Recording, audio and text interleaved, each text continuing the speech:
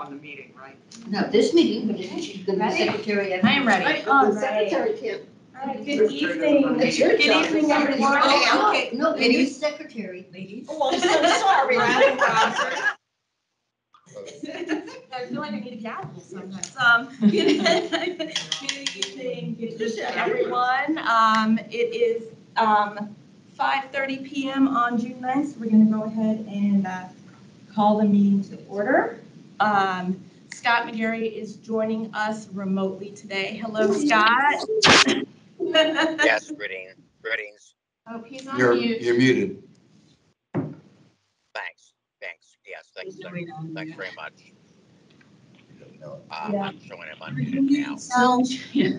I'm sure it's interesting, but. Be a while to figure out on Teams. It is not. It's harder It's- to use. Yeah, it's trickier, yeah. Unfortunately, we don't have a choice in what we do. Yeah. No, I know my Yeah, you know, when nephew we had to test- use Teams and Yeah, these. when we testify down like in Richmond and stuff. That's right. Well, What? okay, I can kind of hear Scott. I think it might just be what? Volume. Can you hear me? Yes. Yay. We can hear you. Thanks to hear all three of us. Okay, so hold on.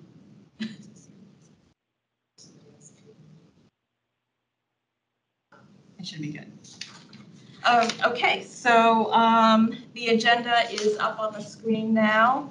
Welcome to everyone who's joining us via Teams and also in person.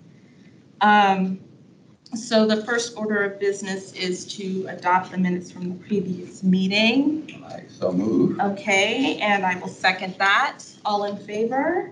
Aye. Aye. I'm going to go ahead and. Got this.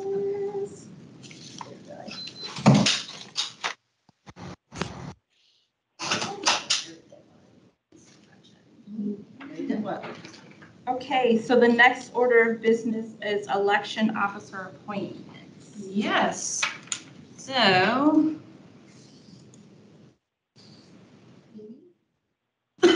Driving it from there. Okay, so we have 30 new election officers to appoint. Receive a list from either political party for this appointment cycle, so they're all being appointed as independents. Here's the list of election officers and their precinct names. And some of these individuals, Alexandria is not having a primary, so we have a handful of people who want to, it's all the same. Yeah. So we have a handful of people who are coming up from Alexandria who want to work for primary. Okay. So Yep. they are interested in ranked choice voting. So, Who knew? I gather from what you're saying, there's no problem with non-Arlington residents. yeah, if you live anywhere in Virginia, you can be appointed as an election officer anywhere. You have to be a registered voter in Virginia. That's the requirement. And my preference would be that Arlington residents would get preference over Alexandria ones, but obviously if we're short, I'm not against Well, it. as you can see, we only have 2 non-Arlingtons on there. Okay. That's what those are, though. Okay. So, I see right here on the list. Okay. Yep. I am fine with this. I'm going to go ahead and make a motion to approve the election officers for. Thank you. I move that the list of election officers provided to be appointed for a term commencing immediately and terminating on March 31st, 2024. I second that. Okay, and so now that we've seconded that, I just want to say for both Democrat and Republican parties, they are being appointed as independents because we haven't received the list. If at any point, any of the people on this list, they've reached out to you, you reached out to them, and they decide their preference, please come back to us with that information. Okay, all right, thank you. All in favor? Aye. Aye. yeah. And thank you, Scott.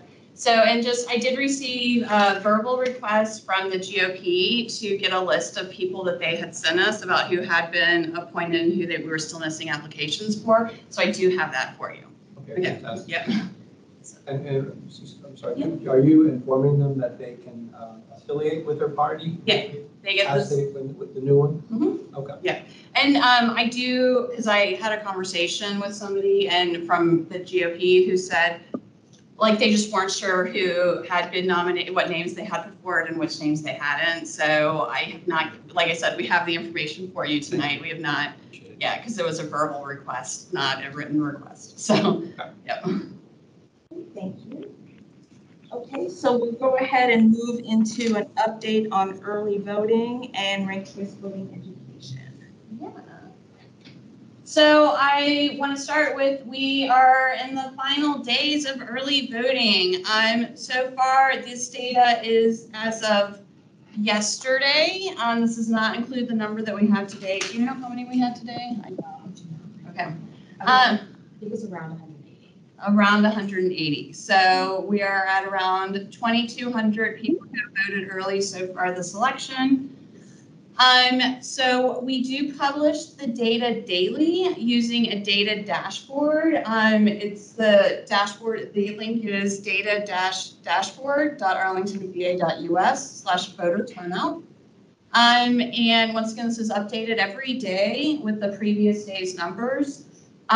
We have also received 3,025 mail ballots back, and we will begin processing those mail ballots starting on Monday. So also in our data dashboard, there's the chart that we have to the right there with the green bar graph.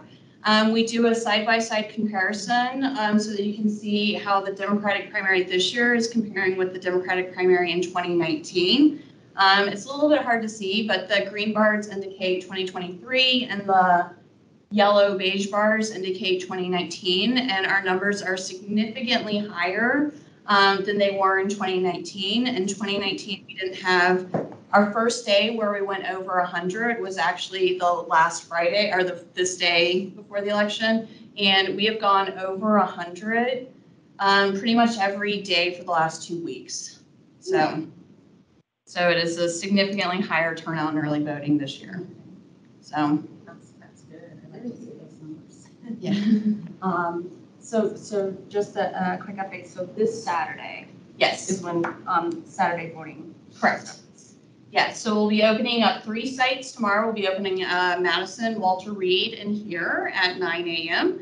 And they'll be open until 5 p.m. tomorrow. And once again, we'll be open on Monday through Friday here next week. We'll be open at the satellites Tuesdays and Thursday, starting at 2 p.m. those days. And then the last day to vote before the election is that Saturday, June 17th. I know it's a 3-day weekend, but we will be here and we will be open. So that will be the last opportunity to vote early before this election. Madam Chair, I'd like to add my compliments on the dashboard. I've shared it with a good number of people who find it very impressive and helpful, and I've been checking it regularly, so I appreciate Gretchen your work on it. Thank you. Thank you. Does anyone have any questions about turnout, voting? Okay. I'm curious, of the 9,900 ballots mailed, Yeah. how many of them, if you know, were mailed because they were on the permanent list and were mailed right at the beginning, and how many have come in for people individually wanting to vote in this election? So that is a really good question that I do not have data for today. It's only going to be a guess. I think around 8,000 were on the permanent absentee ballot list, which means that we had around 2,000 requests for this election. Once again, this doesn't include, we had another 107 requests today. Today was the last day to request a mail ballot. So we'll be sending those last 100 out tomorrow. So, but most of those are individual requests for this election at this point in time. But we can easily get that data for you, Rich. And also, when you do your excellent post-election analysis that you always provide, one item I would like to see is, you've always listed the number of people who put ballots into drop boxes. I would like to see perhaps a breakdown of, say, how many were put into drop boxes more than 10 days before the election and how many in the last 10 days. Yes, we can do that. That's a number that I do have, is how many have come back through the Dropbox. as of today. So, yeah. Quick question. Gretchen, I think in the past you've notified everybody on the permanent absentee ballot list that they have an option to remove themselves from that. Has that been sent out this year? Yeah, so we do that before the election. So like I said, in that 60 days in advance of the election. So that that happens significantly. Yeah. So that was done before the election, not the primaries.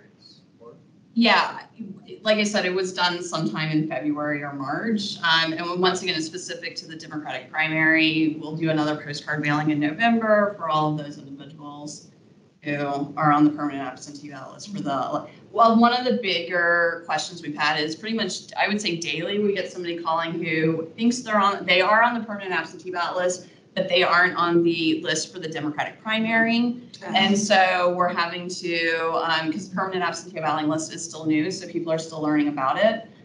So we're having to help them either switch to be on the permanent absentee ballot list for the Democratic primary, or help them request a ballot only for this election. So, because there are two different forms depending on what their preference is. So, yeah. We did, prior to mailing ballots, we do remove all inactive voters who are on the permanent absentee ballot list, so none of them received a ballot. Yeah. So. And the ranked choice voting information. Yeah. Next. Okay, so the overview is today we have conducted 21 outreach events from April 12th to today, June 9th. We have materials available in 4 languages, English, Spanish, Vietnamese, and Korean. We have digital boards running at all counting facilities. That's, with ranked choice voting information. And we have created 2 facilitator toolkits that can be used for community members to go out and run their own workshops for ranked choice voting. And I would like to take a moment to recognize we have 2 residents in our community who have really done a rock star job of doing outreach events as community members, and that's Michael Shea and Krista Rosa. They've really taken the materials that we have and gone to civic association meetings and all kinds of meetings helping educate voters about ranked choice voting. So.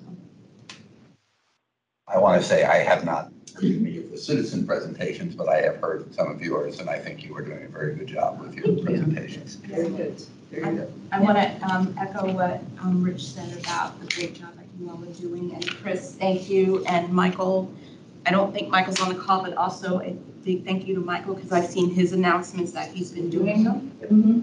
So thank you all. I know resources are limited and you all are busy trying to run an election as well as students. So thank you very much for that and for that facilitator tool. It has been really, really useful to explain things. Yeah. So, and all of these materials, all of the flyers, everything is available on our website. If you go to vote.arlingtonva.gov and you click on ranked choice voting, and then you click on the green button, you can get access to our education outreach materials. And once again, you can print out any of these flyers, post them in your community. Yeah, take these photos and need assistance. So. Madam Chair, I want to offer my thanks as well. The materials have been excellent. I've shared them with the legislative committee leadership of VIVA because of their very strong interest, which I spoke when we were at our annual meeting, and also my compliments on the great job that Kate did last night incorporating the ranked choice voting workshop into the election officer training. Joey also felt it was first class. We were very pleased that our first choice of our ice cream chocolate was an instant winner. We enjoyed seeing the process played out, but it was very good, very well done. Thanks. And election officer training has started. So how has that been going so far? We are actually almost done with election officer training. We only have 1 day of training left next Tuesday. So it has gone well. Yeah, and so every election officer, bulk of the training is focused on ranked choice voting and specifically helping voters understand the process and making sure that every voter does understand that process before we give them a ballot, so that we can, make sure voters understand how their ballot will be counted. Great, and what time is that training? The time for election officer training is, they're usually 3:30 and 6. I will plan to be at least one of those two. Are they in the county board? They are at Central Library Auditorium. Okay. Next week. And I am pulling up the training sessions now. It's Wednesday. Sorry, Wednesday the 14th, and we have one at 3:30 and one at 6, both in the Central Library Auditorium. And both of them are for new and regular workers. I'm gonna, Rich, I'm gonna attend 6 p.m. Well, I work on Wednesday, so I Yeah. think I will be there. Yeah. Next thing on our agenda is logic and accuracy testing, which we did yesterday. And all of the machines behaved, right? Yep. So so yesterday the electoral board met to do logic and accuracy testing. So they tested all scanners that will be used in precincts on election day.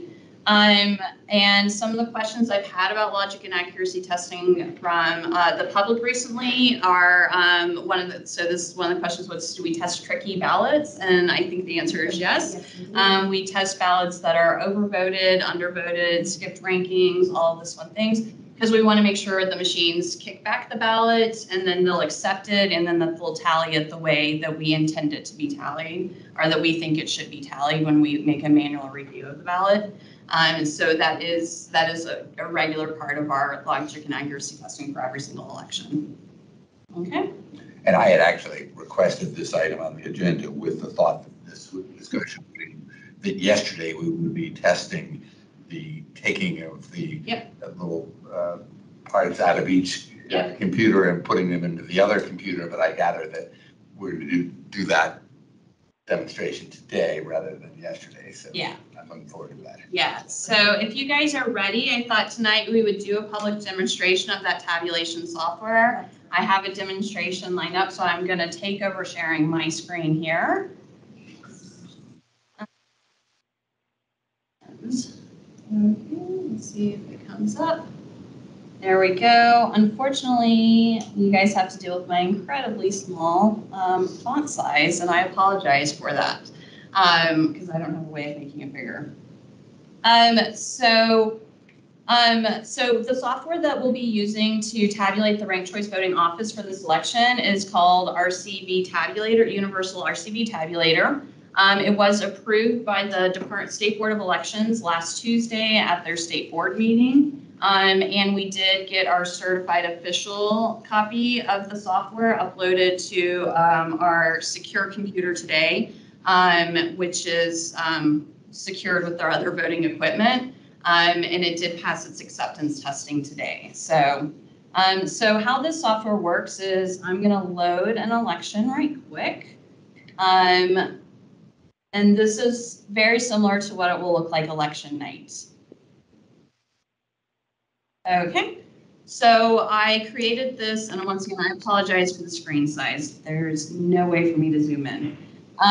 But so the way the software works is the first thing we do is we enter a contest name. So today we're doing demo 6/9/2023 and the contest date of 6/9/2023. Next, you go to the tab where this is where you upload the different files for ranked choice for all the different scanners. So every precinct-based scanner will generate its own file. Once again, that file is encrypted, so it's going to be taken to another tabulation computer to be unencrypted.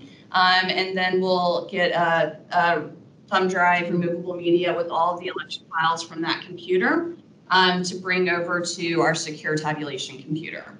So how this works is you would choose our files are in CDF, which means common data format. You navigate to the path on the thumb drive to bring the file over. You need to enter the contest ID, which is in the data file. Our contest ID name, it'll be on the tape, but it's Member County Board -RCB parentheses 1/3. Yeah. So I've already added one file in here for the test. So this is, and like I said, it's a little hard to see, but the way the files are identified is titled OVO UVS 019003, and then there's a long serial number. So what that stands for, OVO is the Open Elect Voting System, UVS is the Unison Voting System, so that's the scanner number that the data file came from. So every scanner has a unique serial number, and this is how we'll know which scanners have been uploaded. We've already created a checklist that has been approved by the Department of Elections to make sure that every file will be accounted for as we go to upload them individually. So we would add all of the files here after the election. Next, we add the candidates. So our demo, we have, if you're a fan of Bravo, you might recognize some of these names. But we have Shonda Rhimes running, Anthony Garcia, Brandon Lynn, Adam Fitzgerald, Bill Johnson, Christopher Dash, and Kate Chastain. Once again, this data has to match exactly as it's in the data file, and our ballots, the candidate names are in bold. That is a state board recommendation. The candidate names appear in bold on the ballot. And the way our software does this is they put in the HTML bold tag. So that's what that parentheses means. That's just an HTML code. Quick question. So, Gretchen, the file you're working with here would be the one that has been decrypted from the media file. And I just had a quick question. Is there special software that you have to decrypt? It's proprietary, the Unison software. I see. Yeah. So then that's on one computer, then it'll be encrypted and it'll be taken to another computer to do this. Yes, correct. So we've added in all of our candidates for our demo election. Next, you go to set the winning rules for the election. Once again, all of these winning rules are set in accordance with the tabulation rules that were once again approved by the State Board of Election last Tuesday. So we're doing multiple winner, allow multiple rounds per winner. We have a maximum number of candidates that can be ranked at 3. And then we have the number of winners that we're looking for is 2.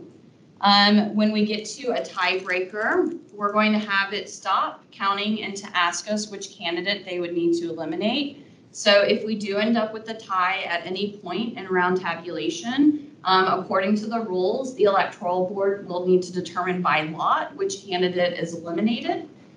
So at this point, when we do tabulation, it'll pop with the prompt, and that's when the Electoral Board will need to be assembled to pull a name out of a hat to determine which candidate moves on.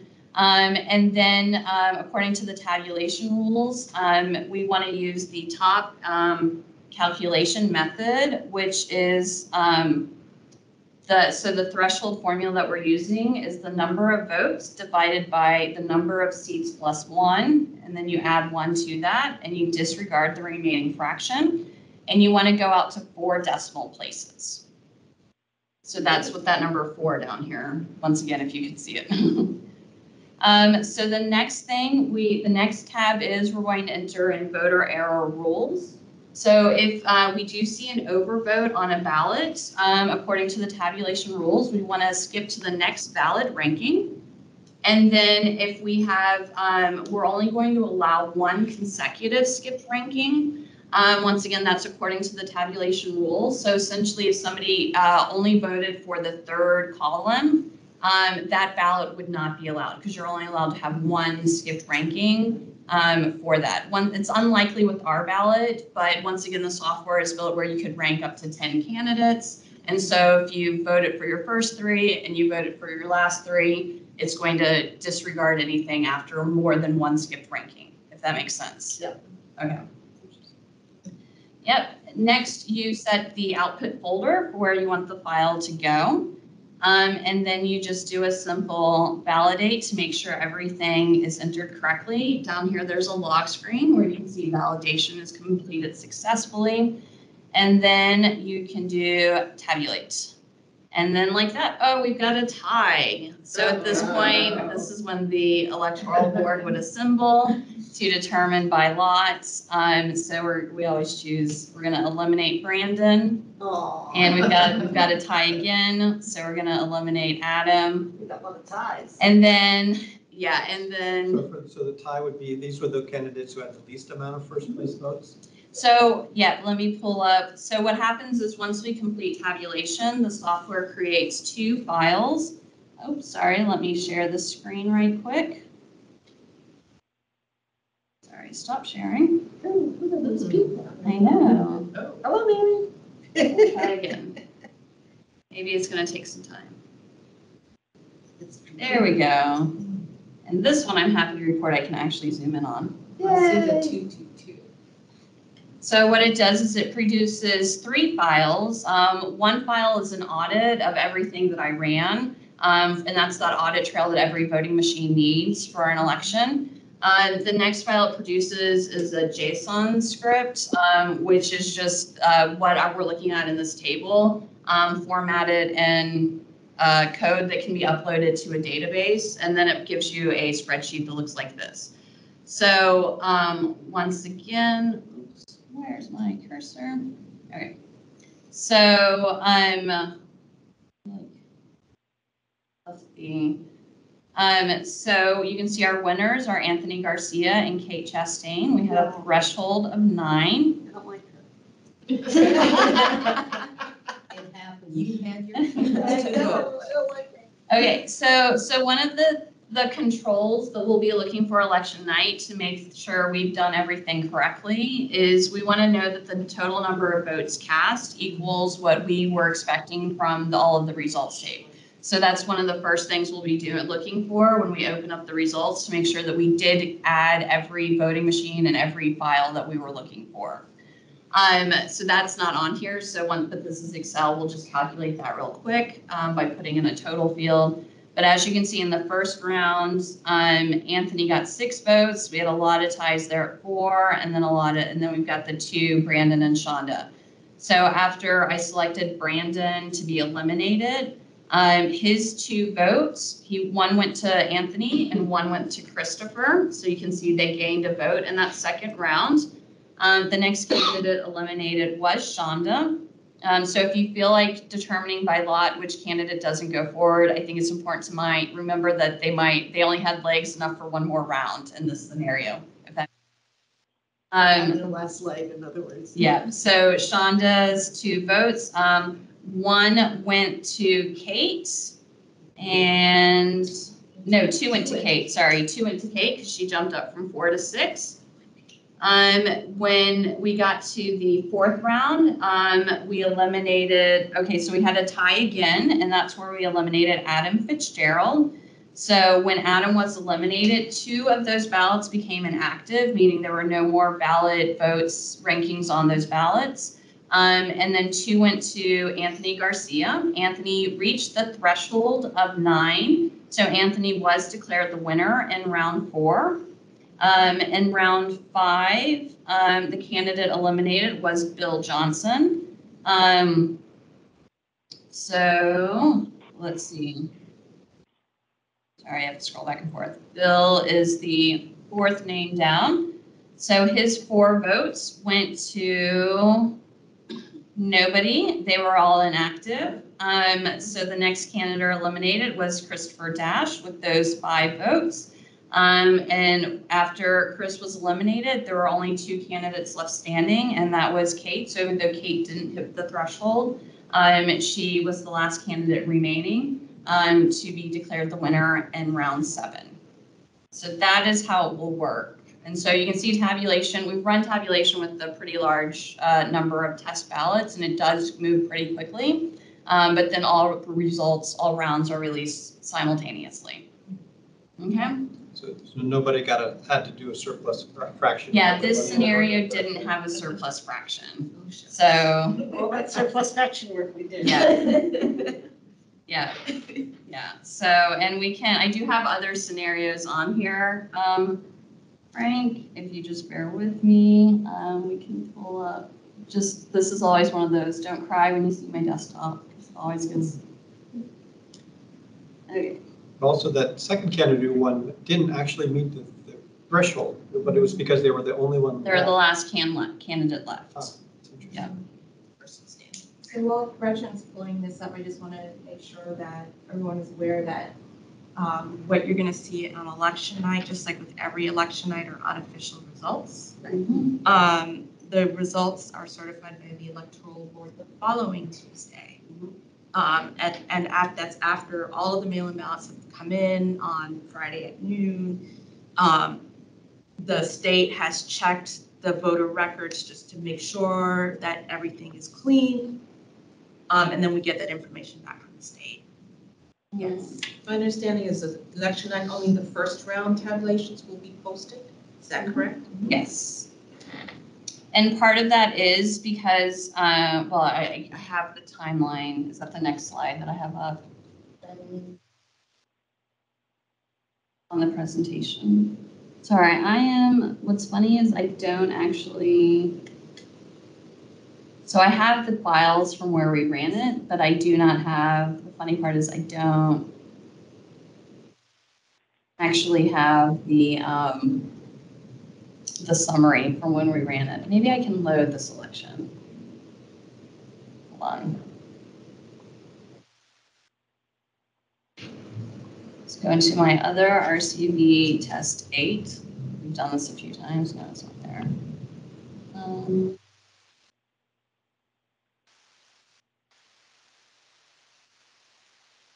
Okay.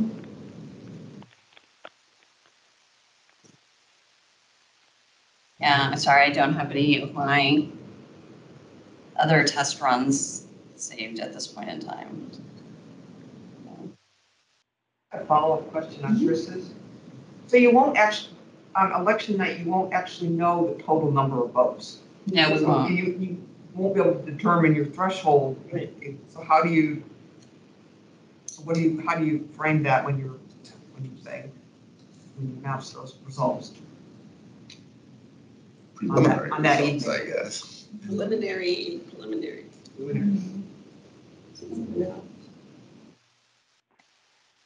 See, we can see Don't this freak out, tabulation. these are preliminary. Yeah, no. Yeah, so I think the threshold gets determined on Friday, maybe? Yeah, you won't know after the the threshold, mail-in so- ballots, All and then those all the provisional that ballots. come in at, Right, yeah. If we want to go back to, I'll talk about the timeline because I do think that's the next slide.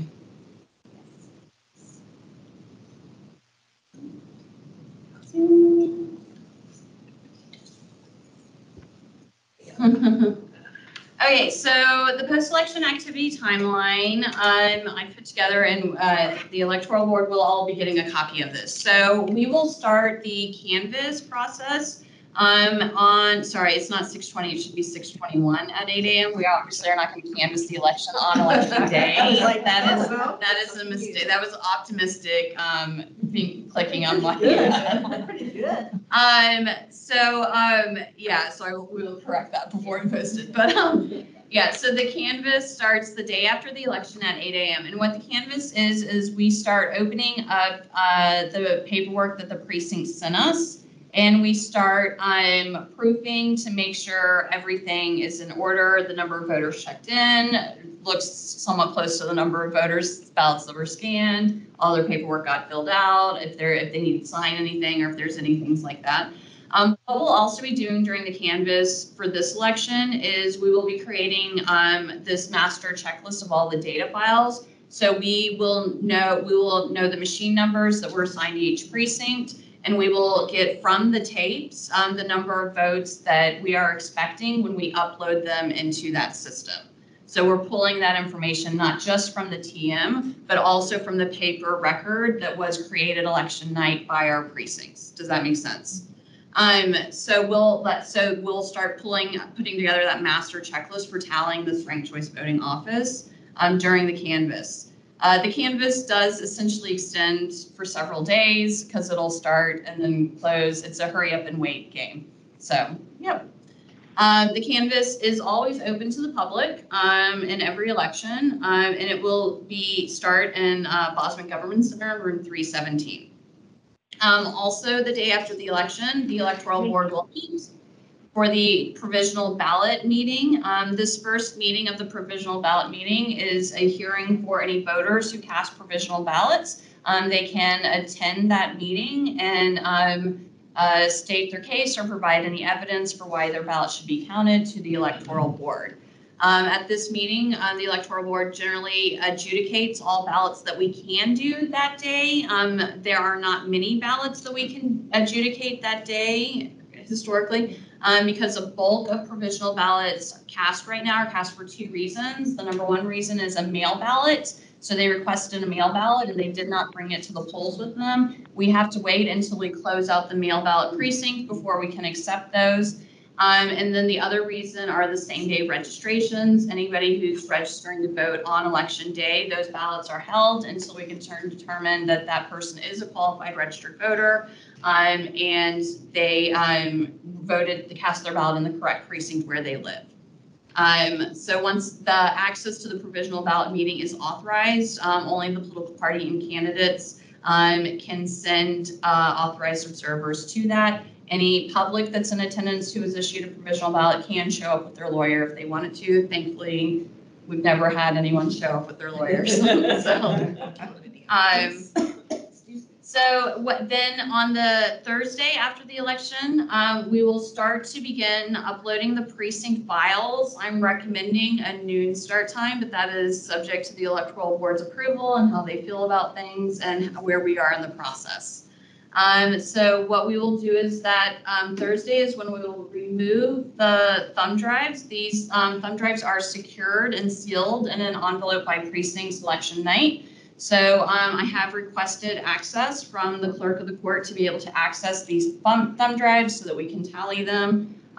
So hopefully he grants access. Hopefully the state grants access. But so what we will do is we will break the seal on those envelopes, upload them to a computer. When we upload them, that computer does show how many votes are on that thumb drive. So this is where we'll be working with our checklist from the canvas that we created the day before of how many votes were cast in each precinct. Is that correctly being uploaded into the system?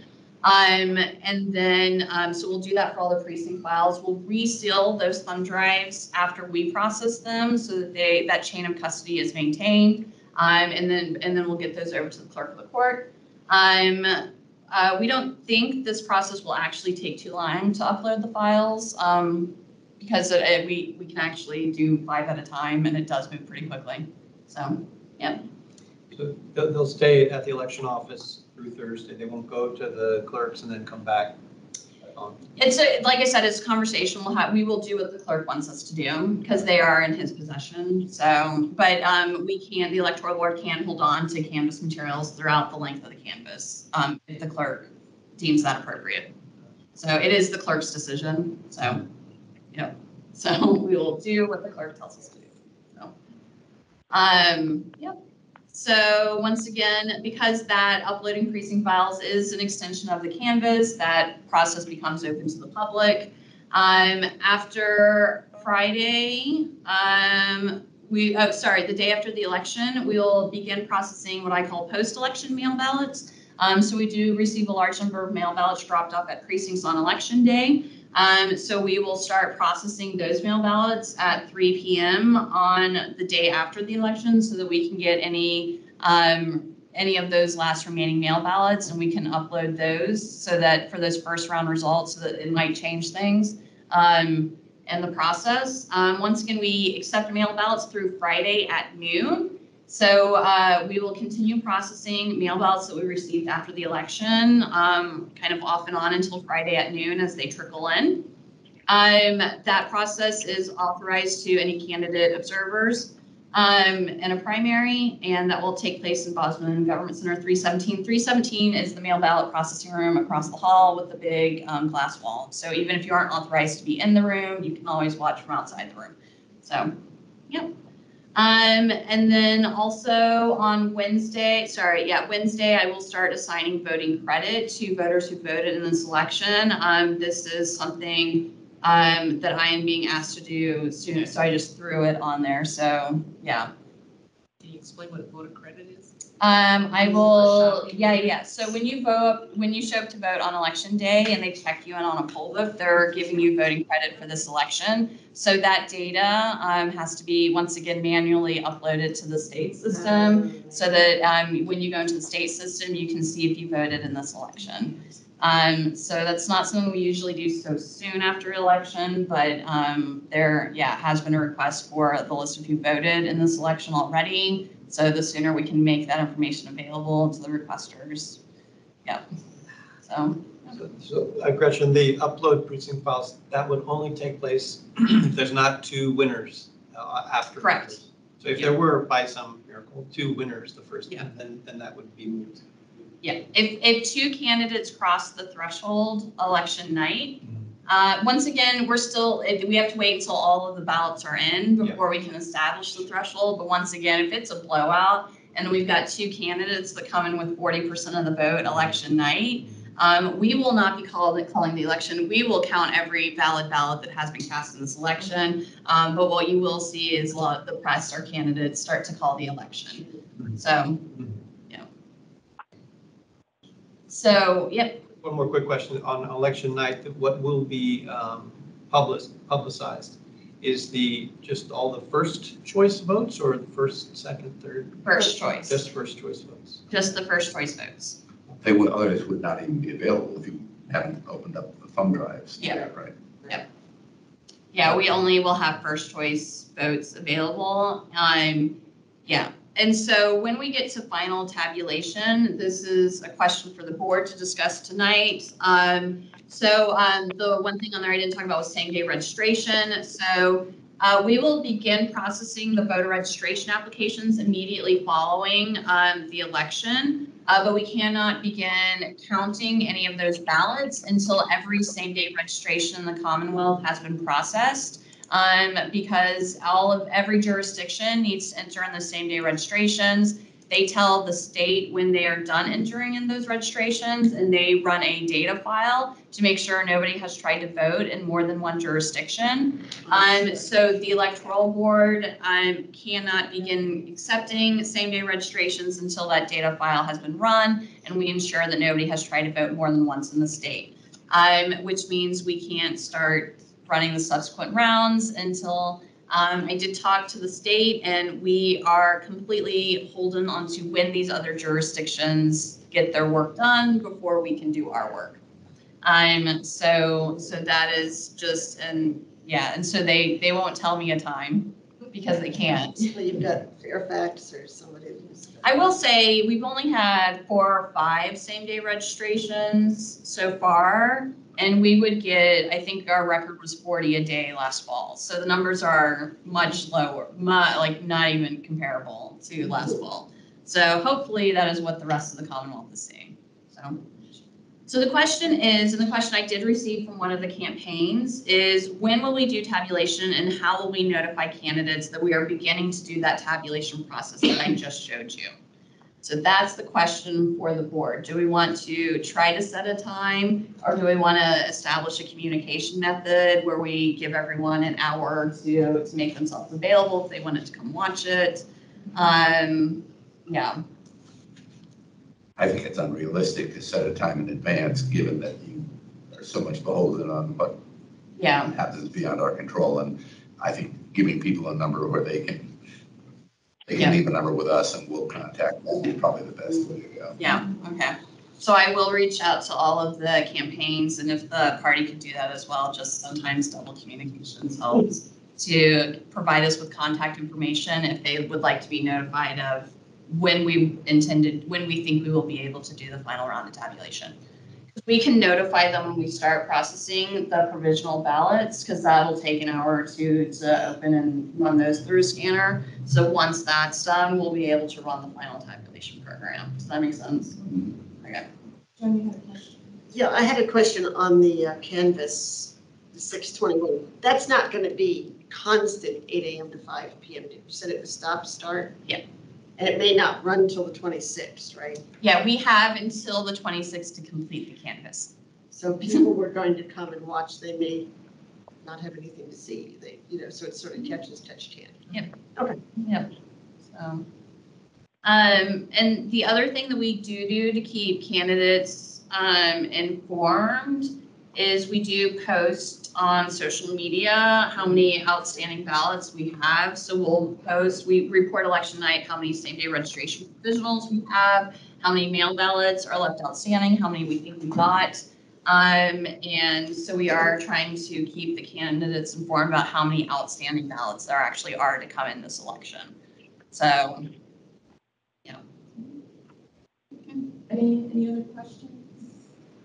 I have a minor suggestion. Yeah, of course.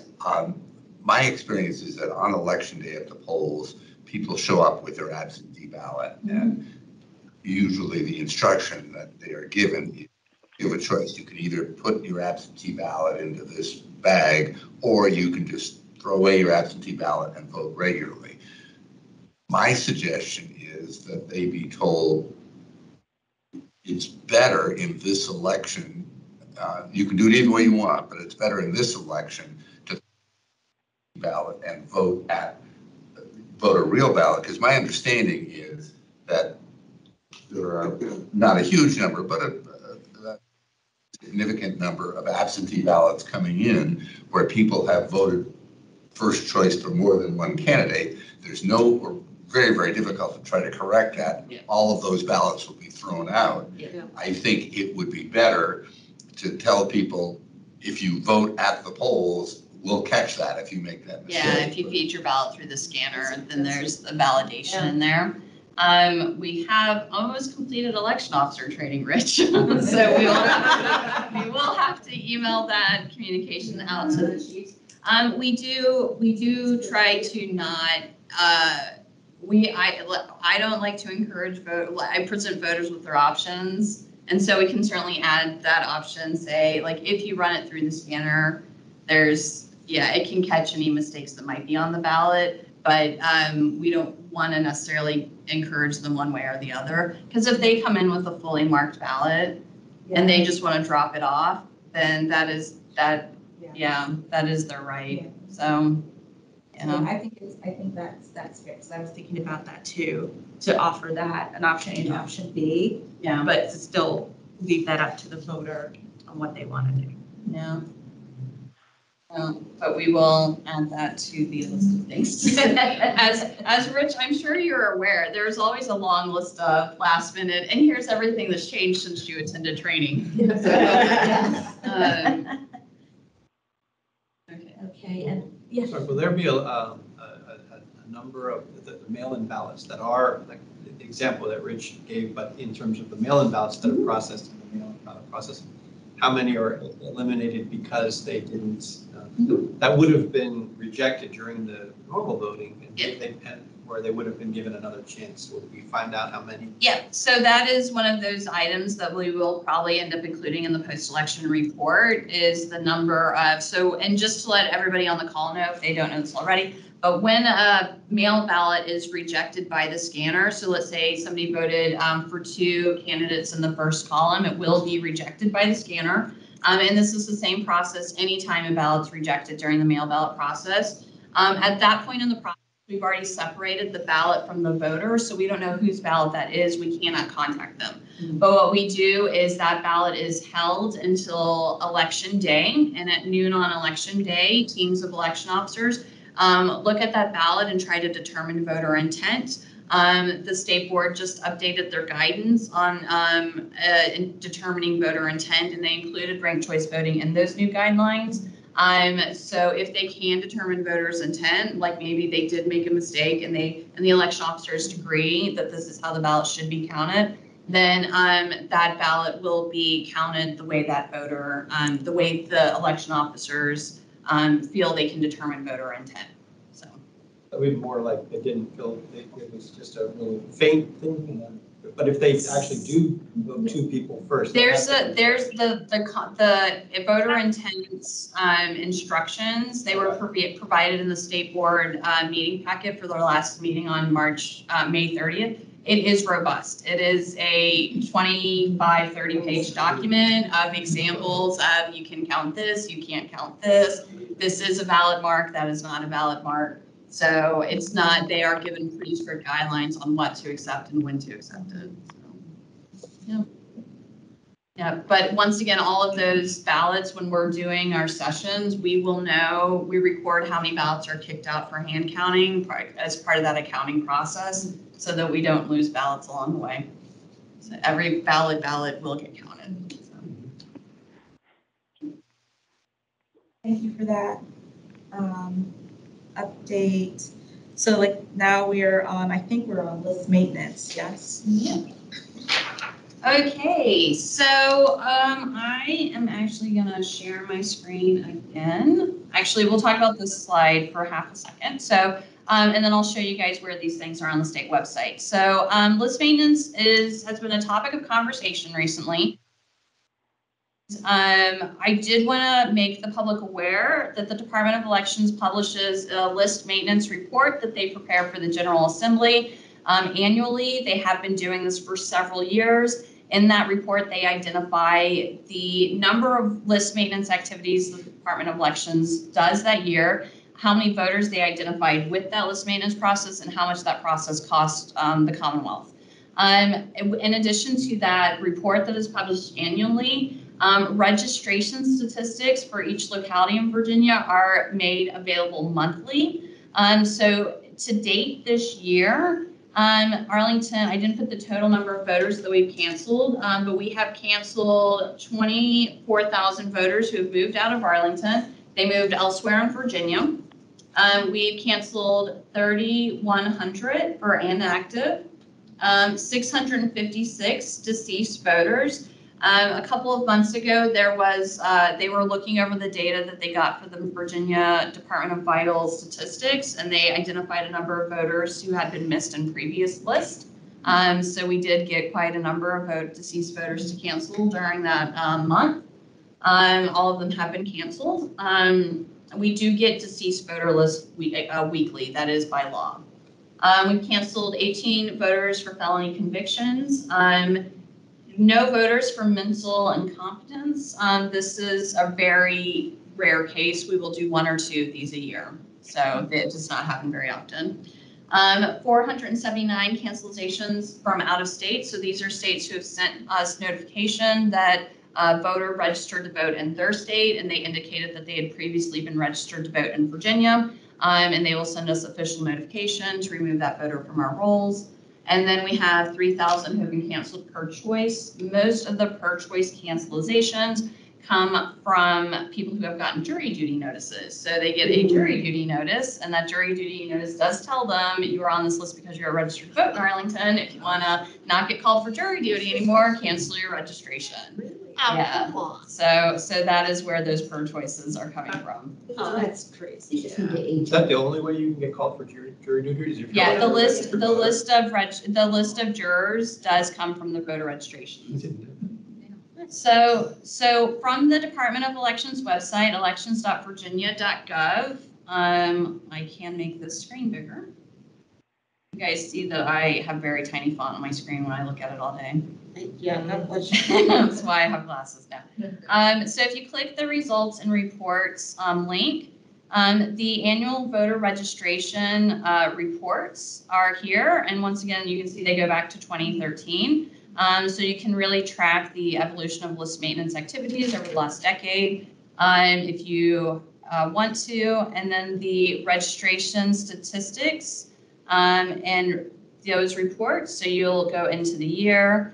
And once again, there's a whole list of reports available. You can get them in PDF or CSV. And I believe it is the locality statistics report that is the one, yes. So this is, let me make it bigger. So that's on the left. Yeah, this is the Department of Elections website. So once again, you can see for every county, the number of voters that have been added. So a re-reg is a re-registration. That's somebody who's already been registered to vote and they just filled out a new application. New is somebody completely new to that county. Reinstate is somebody who was canceled who you're bringing back.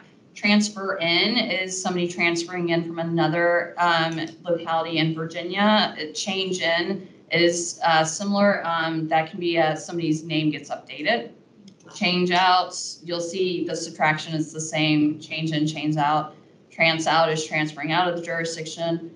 Reg purge is when an inactive voter is removed from the rolls because they have been inactive through 2 federal elections. Deceased is obvious felony, mentally incompetent. Reg error is what you would imagine it to be, a registrar's error. We are known to make mistakes every now and then. As you can see, there are not too many in that column, thankfully. Out of state, per choice, and then other, and then it gives you the net change in out and the total number of registered voters. And once again, this is one of the many reports available so that you can track the number of registered voters in each precinct. And like I said, these are published monthly. So, yeah. Are there any other questions about list maintenance? Rich, Frank, did I get them all? Okay. Read the annual report from the Virginia, right? All righty, so now we're going to go into closed session. So I move that the electoral board go into closed session pursuant to state code section 2.2-3711-A for the purpose of discussing issues related to personal matters not related to public business. Personnel matters. Yeah. I made a typo. Yeah, it's okay, yeah. Personnel matters. Can I ask a question that I forgot to ask before? Yeah, we're still in, yeah. Okay. You send those postcards to people who are on the permit, and I got one. Is that required? No. So we pay for that? Yes. How much did that cost? Shouldn't I don't. we don't need to do that. So it's not a law that we do that. Yeah, it's not a law. Mainly it's those things that I don't know how much it costs. I'll have to flip the invoice for you. We'll start there. The reason that we do it is really stems back to 2020 when we were getting 3 or 4 applications for people registering for an absentee ballot, and it was actually adding more work because we were having to process multiple applications for individuals. So this is kind of a fail-safe. We send a postcard saying you're going to get a ballot. You don't need to apply for this election. It's because that we just get inundated with people that it's like you already have applied for a ballot. You don't need to. Oh, I misunderstood. I thought it was something saying you can get off. Yeah. Which doesn't make much sense because you don't want people to get off. Yeah. But it's one of those, like I said, it's the dual purpose of you're gonna get a ballot. If you don't want to get a ballot, tell us now. But we've seen people come in with their postcard and their ballot, and they're like, I don't want to be on the list. And it's like, well, did you fill out the form? No. Oh, yeah. Once again, the permanent absentee ballot list is new. So we are, like I said, the more we can help educate voters about it, the better. Because there is still somewhat a confusion about how it works. So, yeah. I think. Question, if I can add that this issue came up in the General Assembly, and there were members of the Privileges and Elections Committee who were reporting that they received many constituent inquiries about why they were receiving ballots. Yeah. And they had no expressed intent that they recalled that they were on the list. Yeah. So there's been concerns from numerous sources. No, I misunderstood. I thought it was something saying, hey, you can get off. And I'm like, no, we don't want people to get off. Okay, I see your point. Thank you. Yeah, but it's like I said, it's more like you're getting this because you're on this list. If you, like I said, people are still, they don't know how they got on it. They didn't want a ballot. Maybe they do want a ballot, but they don't need a request. Well, I think in a couple of rotations. They'll get it. But once again, we always have new voters in Arlington, so it's a new process every time somebody new comes into Virginia. So. It'd be nice if every So I know we're going to be pulling out of Eric. Yes. How soon is that going to take an effect, and will that affect the Friday, counting of checking of provisional ballots or same-day registration? So to the best of my knowledge, we have pulled out of Eric that was effective immediately. That will not have any impact on the counting of provisional ballots because other state, like we're having a specific Virginia local primary. So we wouldn't do any kind of data cross-check with other states and that same-day registration process that within that Canvas period anyway, any kind of data matching. Any list maintenance activity in Virginia has to be done without like 60 days before an election. You cannot do list maintenance activities within 60 days of an election by code. The problem we'll see is next year. Yeah. That's when we're gonna, that's when. Yeah, we're gonna see these problems. And it's important to note that there, once again, if you read the annual report on list maintenance, all of this is covered in there. But Virginia is still required by statute to attempt to enter into data sharing agreements with their with states that neighbor them. So in our cases, that is DC, Maryland, Tennessee. Tennessee, we already, I've talked to 3 times in the last month. So we are still very much in communication with states that aren't necessarily a part of ERIC. So, yeah. But instead of having a centralized source, it's now down to these individual Right. agreements. Makes everything harder and makes, Yeah. screws up the election integrity. Yeah. And do you do, or does the state? The state is the one that has to enter into the agreements, but the way Virginia voter registration law works is only the registrar in that locality can approve or cancel a registered voter. So the information does need to be funneled down to us so the state will get the notice and then they'll send it to us to cancel that voter. If you registered to vote in Virginia, you indicate that you were registered in another state, the state will send that notice to the other state. That does cause some confusion because once again, Virginia's data privacy rules, we can't share full dates of birth. So that was the last series of exchanges I had with Tennessee is they needed a full date of birth. I couldn't give it to them. So we had to figure out another way to help Tennessee identify the voter that they needed to cancel. So, yeah. All of that because of their. Yeah. Tennessee's already. Crazy. I don't know that Tennessee was ever in it. No, Yeah. it wasn't. Fair. That wasn't, but still, that's. So once again, it happens every month. Yeah, what's accurate? Yeah. And less accurate. Any other questions from the phone call? Sorry, Be safe. we didn't ask for public. Safe thing here. All right, well, I have seconded your motion. Okay, Scott, we sent you a link to go into closed session. So if you can go into the meeting Yes. titled closed session, we will see you Yes. there in a minute. Special link for Scott. Thank you. The public is done. Yeah. Thank you. Thanks. Thank everybody. you. Yeah, and that slide will be updated. Let me mute here. Okay, so we are back in public session and we have an audience of nobody. No, thank you. So I move that the electoral board return to public session and certify that only public business matters lawfully exempt from open meeting requirements by Virginia law and only such public business matters as were identified in the motion convening the closed session were heard, discussed, or considered. I second the motion to. Second. Thank you. All in favor? Aye. Aye. So I am happy to announce that we have reappointed Gretchen Renmeyer as general registrar for another 4-year term.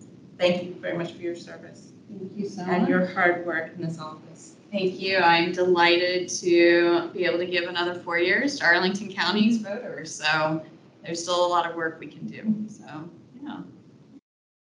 So I'm going to go ahead and move that we adjourn the meeting. It is 6:47 6:47 p.m. I second that motion. All in favor? Aye. Aye. Aye. Thank you. Enjoy your vacation, Scott. Thank you very much for joining us today. Oh, sorry, I just cut him off. I just.